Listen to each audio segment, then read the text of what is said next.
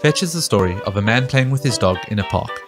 It was inspired by the world of incredibly detailed miniature dioramas, which have an inherent novelty factor.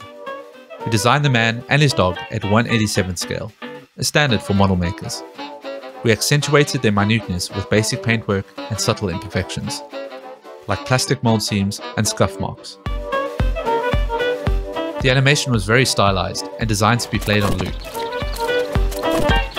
Cinema 4D is our 3D software of choice, and usually we'd animate at 24 or 30 frames per second, but to suit this concept, we animate it on 2s, which basically means every second frame is unique, giving it a stuttered, stop-motion feel.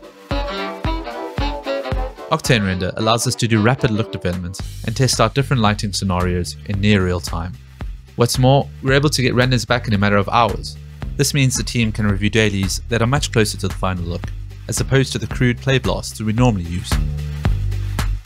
To give the dog a voice and accentuate his playful personality, we raided a few stock audio libraries and created some of our own samples for the sound design, which was arranged in Adobe Audition.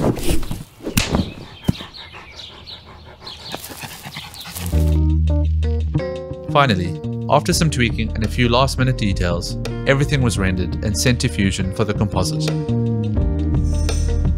And there you have it. A quaint, seamlessly looping story of trauma-induced short-term memory loss.